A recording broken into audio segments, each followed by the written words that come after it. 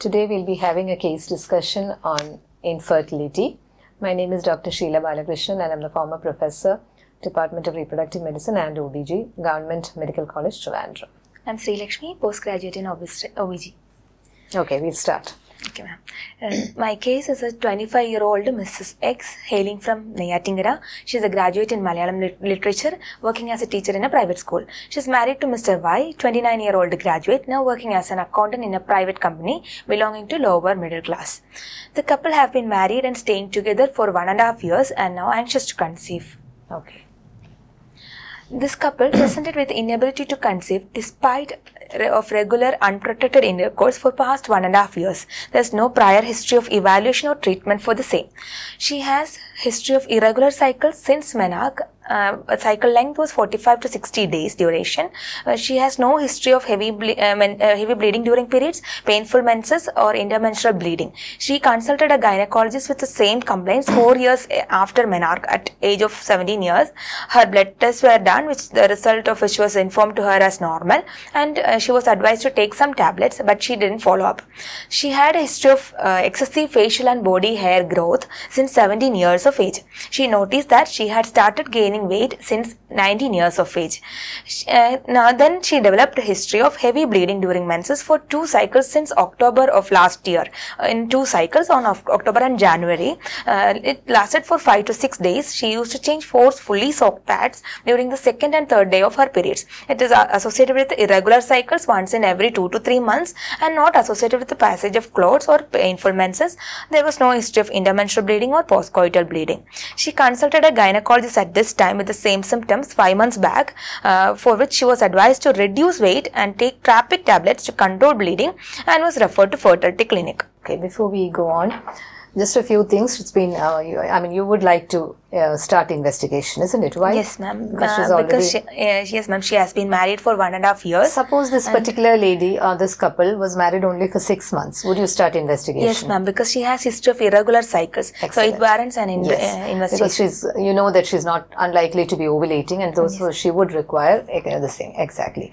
Now you said she has irregular cycles. What would you say is irregular cycles? Ma'am, according to HTA guidelines, it is after 3 years post menarche. Irregular cycles means less than 21 days or more than 35 days of duration. Yes. And according to FIGO, it is less than 5 days or more than 38 days. Yeah, so anyway, she qualifies to have irregular cycles. Now, if it is nearer to the menarche, it will be different, isn't it? Then what would you take?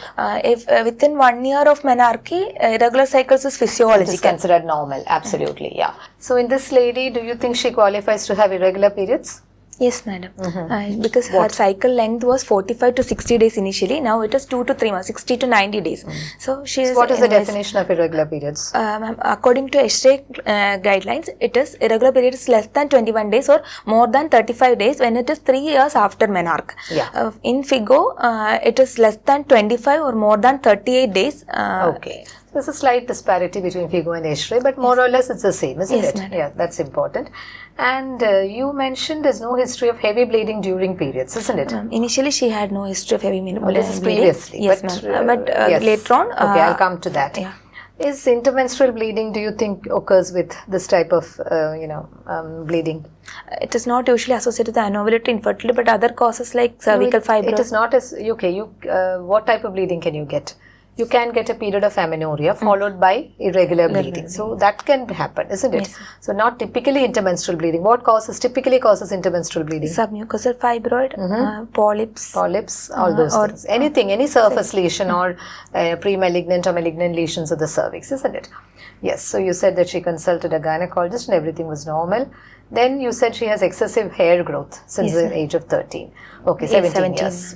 Okay, and she started gaining weight also. Do you think that's significant? Yes, ma'am. Since we are dealing with anovulatory infertility, our most common symptom diagnosis is PCOS.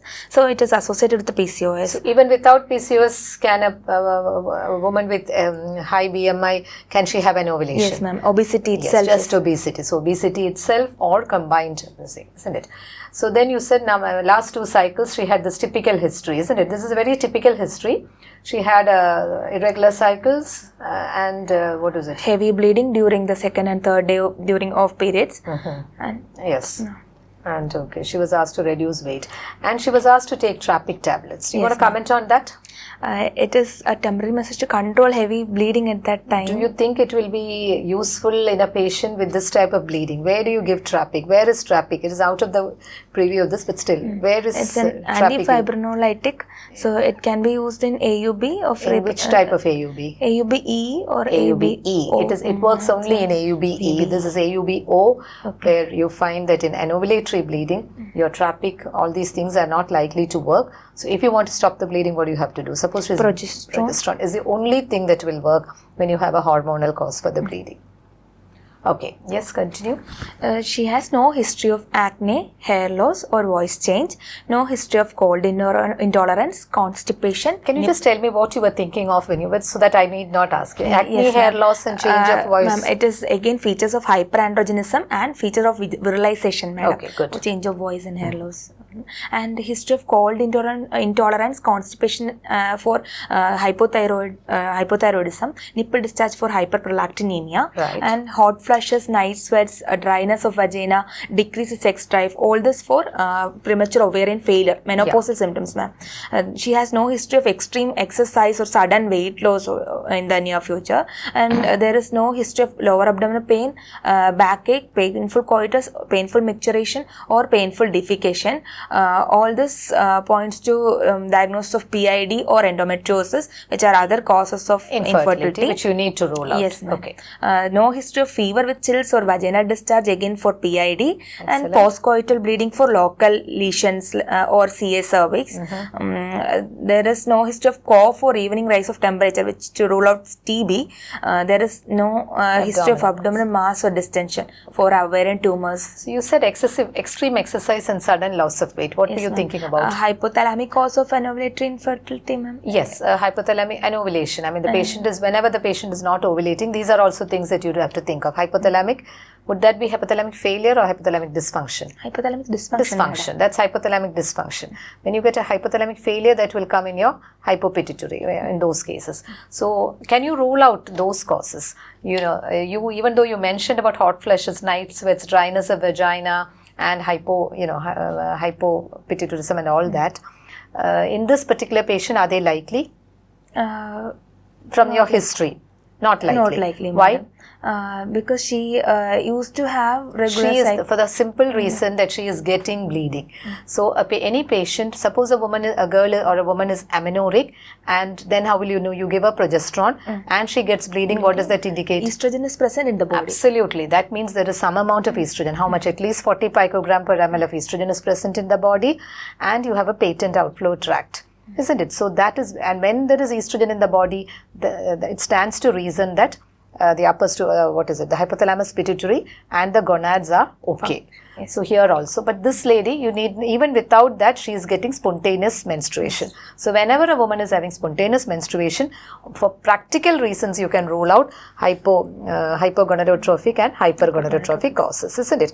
And then you narrow it down to anovulation. Yes, next. I'll come to the partner's history, ma'am. Yeah. There is no history of... It's very important whenever you take a case of infertility that you should talk about the partner also. At least the history of the male partner is very, very important. You need not do an examination at your level, but the history is important. Good. He has no history of decreased sex drive, no history of difficulty in erection or ejaculation. There is no history of little or no semen after ejaculation. There is no history of cloudy urine after ejaculation. There is no history of loss of hair in the pubic area or armpits, or there is no history of enlargement of breasts. No history of abnormal position of urethral opening or undescended testes. There is no history of mumps, trauma to genital area or prior surgeries or chronic medication or radiation. No history of swelling in the genital area. There is no history of discharge from penis or ulcers or any other lesions in the genital area. There is no cough or evening rise of temperature. So you are ruling out quite a lot of conditions. Yes, can you just summarize what you are ruling out? 1, 2, 3, 4. Yes, madam. PID again for the male. Sexually transmitted diseases. Sorry for... you can go from the top. Congenital. What congenital causes? Congenital causes, absent testes. The Klinefelter, all those things are ruled out, isn't it? Cryptorchidism, traumatic causes like torsion and all that. Yes. Any other trauma? Mumps will come under infections. Any other trauma? It could be also surgery.